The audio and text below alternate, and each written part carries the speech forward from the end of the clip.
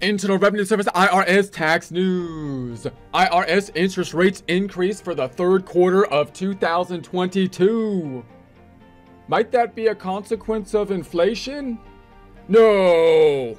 Transitory.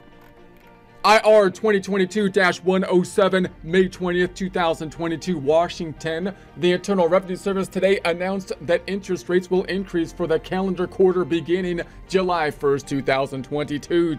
The rates will be 5% for overpayments, 4% in the case of corporation, 2.5% for the portion of a corporate overpayment exceeding $10,000, 5% for underpayments, 7% for large corporate underpayments. Under the Internal Revenue Code, the rate of interest is determined on a quarterly basis. For taxpayers other than corporations, the overpayment and underpayment rate is the federal short-term rate plus 3 percentage points.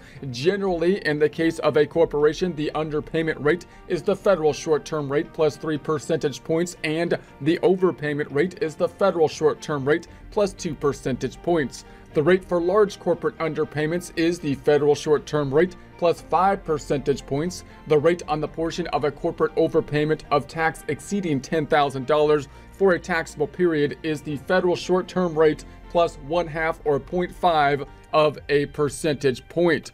The interest rates announced today are computed from the federal short-term rate determined during April 2022 to take effect May 1st, 2022, based on daily compounding.